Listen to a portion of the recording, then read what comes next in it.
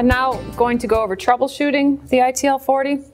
If you are having difficulties with your ITL40, you can always check the Class 1 website, which is www.class1.com. We have our full manual on there. Or you can call the Class 1 technical support at 1-800-533-3569 and it's extension 1. I'm going to go over a few of the things that a support tech would actually try to walk you through. The first one is going to be a self-test that the display can do. If you're having problems with your ITL40 and you call Class 1 for support, a support tech may actually walk you through a self-test sequence on your ITL40. The self-test is going to actually run through a series of blinking displays, and then it's going to give you some information. Please record the information so that you can report that to your Class 1 support tech. To do the calibration sequence for the self-test, you're going to enter this password: right, left, left, right, left, left, right, right. You watch the display do a variety of blinking, and then it's going to start recording the scrolled messages. This one is the memory test, mem, pass. And we're going to have signal for sig, pass. And then the wire communication will be next. So it says wire,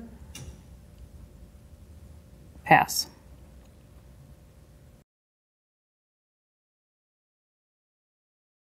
Another test a Class 1 support technician may ask you to run is the voltage test.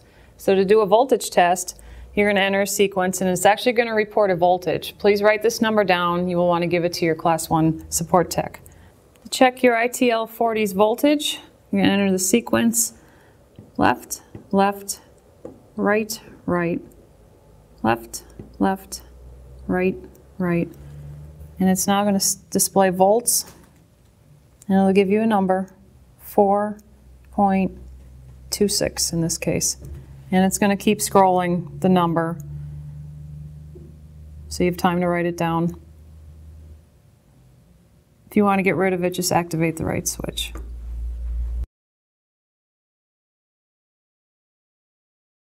If you are not sure of your settings on your ITL40, or if you want to return everything to factory setting, you can easily do that by programming in a calibration sequence.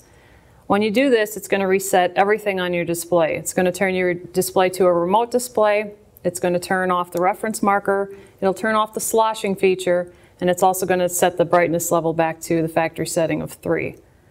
So keep that in mind. If this is the master display, you're going to have to recalibrate the display. So I'll run through that.